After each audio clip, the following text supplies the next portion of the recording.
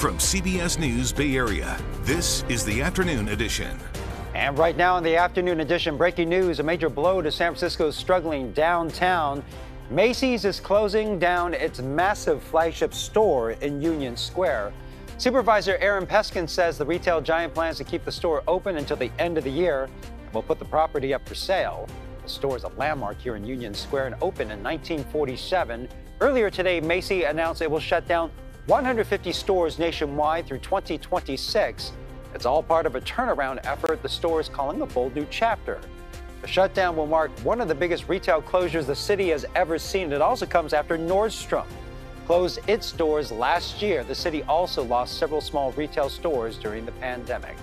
Another top story at noon, we're exactly 1 week away from the March 5th primary, and voters in San Francisco will decide on a controversial measure that will change the way police fight crime. Good afternoon. I'm Ryan Yamamoto. It is the most expensive measure in San Francisco's ballot.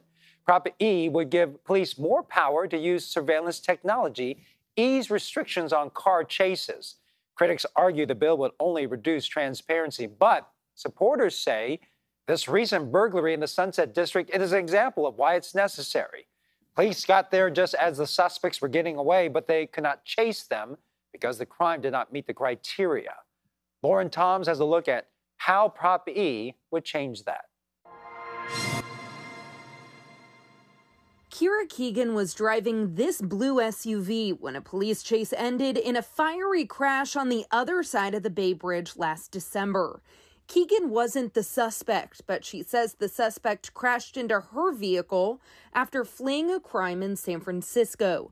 And nearly 3 months later, getting in the car, even to get to work, remains a challenge. I was in a lot of shock. I was very disoriented, really couldn't process what had happened to me. The pain didn't really set in till around, 5 minutes after I got out of my vehicle. And I just wanted to see my family. The San Francisco native was lucky to walk away with minor injuries, but during her recovery, she learned about Proposition E, a ballot measure that, if approved, would open the door to the use of high-tech police equipment, including facial recognition software, reduce written reporting of certain incidents, and lessen the power of the police commission. It would also broaden police's chase policy to include certain misdemeanors. And for Keegan, that's what she's fighting to prevent. So it really felt like the police chases in San Francisco are already out of control, and I was really upset to see that they're hoping to expand them. Backed by Mayor London Breed and the police union, the proposition has gained over $1 million in fundraising. Supporters, like Police Officers Association President Tracy McCray, says the measure will give the SFPD more non-lethal resources that they believe will boost public safety. People who want to commit crimes think that we're not going to chase after them or try to apprehend them. Will they feel more emboldened to just commit more? We need more tools. So when we feel the pursuit has crossed that threshold to be more dangerous than, maybe apprehending them at the time, it'd be nice if we could lift a drone up, right, and say, okay, they can follow. She says the measure could help combat the chronic understaffing issues that have plagued the SFPD and are currently being supplemented by millions in overtime costs. Leveling the playing field, getting tools and technology to help us, because we're not pulling in people into this profession at the rate that we used to. But for Keegan, it's investments in community resources that she believes are the answer to public safety. One of the people driving the vehicle was 17 years old. I think we need to really invest in people to prevent people from doing bad things that hurt other people. Hopeful she can return to a feeling of safety and security in the city she strives to grow with. And a recent poll shows that Proposition E is about 61% of voter support in San Francisco, while 37% of voters do oppose it. In the meantime, it's primary day in Michigan, and President Biden is facing a big political test. That's because in Michigan, voters have the option of voting uncommitted to oppose candidates on the ballot. The president faces opposition from people critical of handling of the war between Israel and Hamas, And in the Republican race, former President Donald Trump is expected to dominate his former UN Ambassador Nikki Haley. But Haley says she's not going down without a fight. Okay, first alert weather right now. More snow is expected to fall in the Sierra. Here's a look at the conditions along I-80 at Soda Springs. Let's get a sneak peek at the forecast with meteorologist Jessica Birch.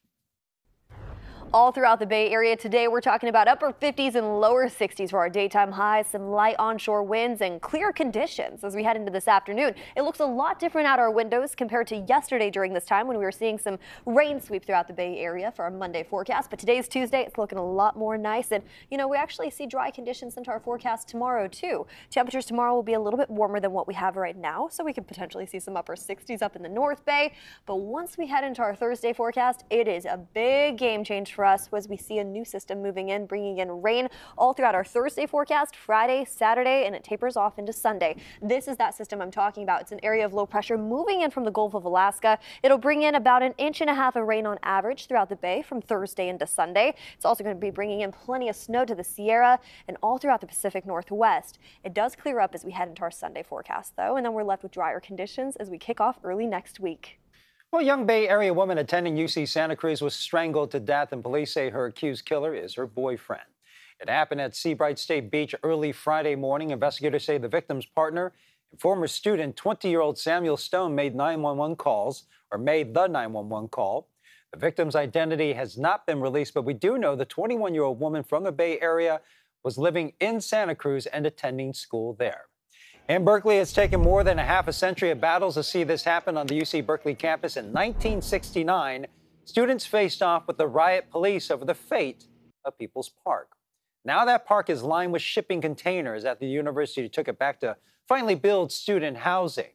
Our Kenny Choi reports some activists say the fight to take back People's Park, though it's far from over.